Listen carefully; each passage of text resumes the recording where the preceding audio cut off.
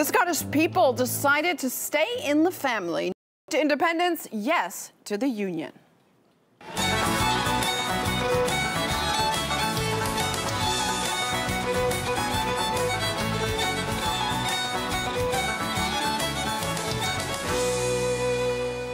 And what a turnout, over 84%. It broke records. More than 4 million people were registered to vote. Around 400,000 of them are non-Scots, living in Scotland, Britons, immigrants, and so on.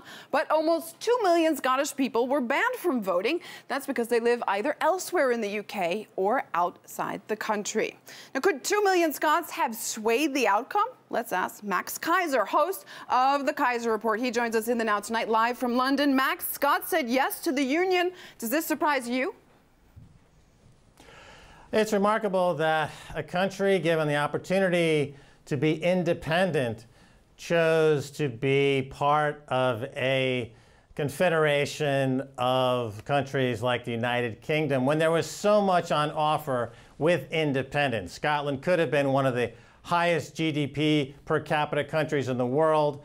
They could have really done remarkably well as an independent country, but really shamefully, they chose to not go forward and to instead be tethered to the corrupt business as usual in Westminster.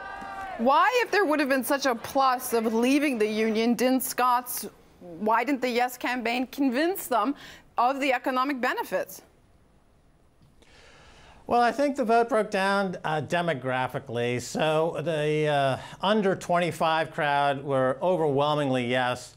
As the demographics got older, 45 plus, that group voted no. So I think we see this, Anissa, around the world where there's an intergenerational conflict going on. The older generations who rely on the younger generation to supply them with their pension benefits, they don't want to upset that system. They don't want to be bothered by having to have any interruption in their monthly pension checks. So they just sat back and said we couldn't really be bothered with, even though the next generation and the generation of that would inherit a remarkably prosperous country. The older generation really sold out the younger generation. Well, Cameron says that Scots, and this was his main argument during the campaign, would be safer in the UK, especially financially. Why did people buy it?